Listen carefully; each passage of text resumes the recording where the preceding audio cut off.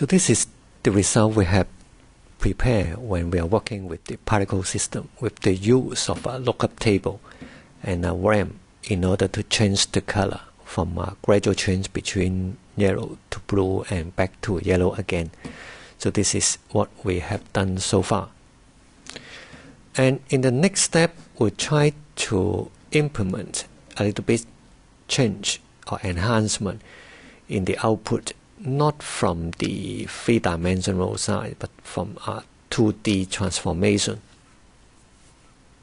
So before we fit all those graphics to the output window, we try to manipulate some 2D effect. Some of them we have come across before, some of them will be the new one.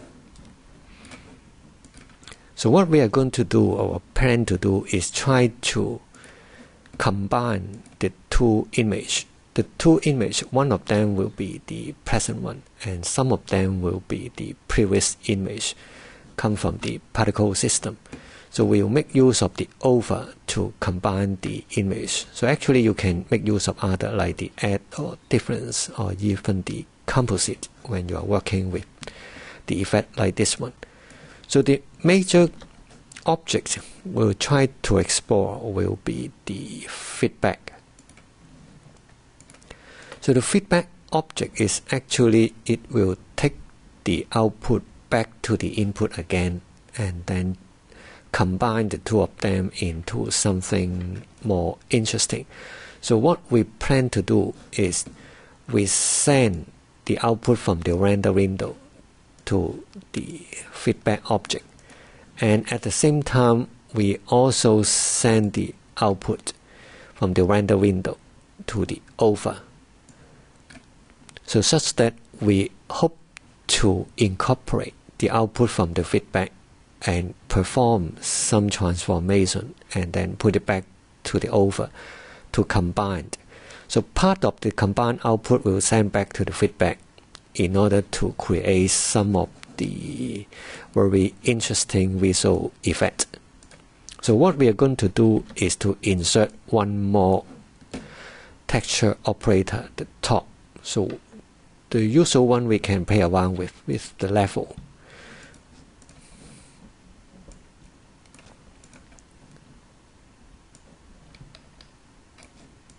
So what we are going to do is to combine the result from here, this direction, and also the immediate visual response, and then combining by using the overlay effect.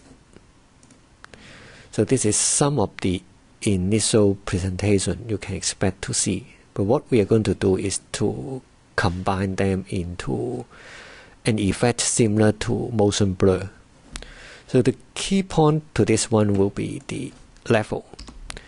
And in the level, it comes with a number of change where you can, for example, specify the range of the RGB you would like to combine. And the thing we're going to do is only one single parameter, is the opacity. We try to play around with the opacity in order to combine the two of the images.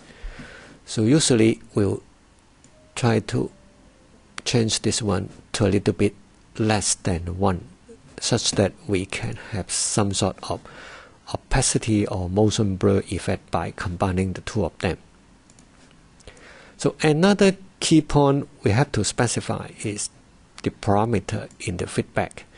So in the feedback, we have to let the system know after we combine the result and how we would like to send back the result to the feedback objects. So it needs to specify some of the texture operator, and this texture operator will be the result of combining the two of them.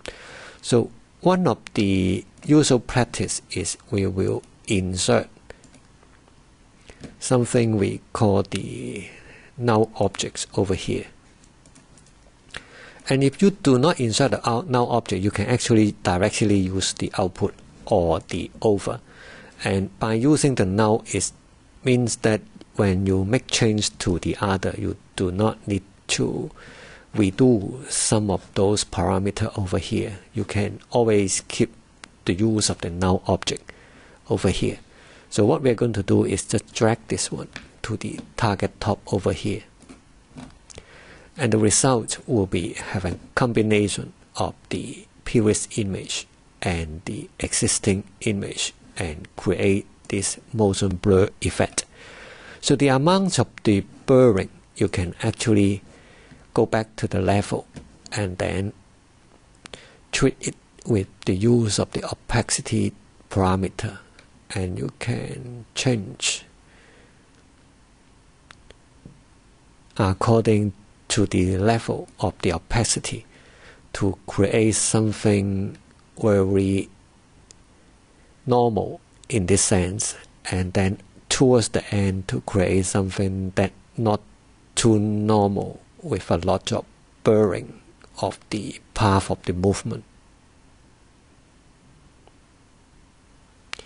So the level you can adjust according to your target visual experience you would like to have. And this is the result of what we have done by combining the color change and also the force in the directional force within the geometry, and also the use of the feedback texture operator to create the final output right here.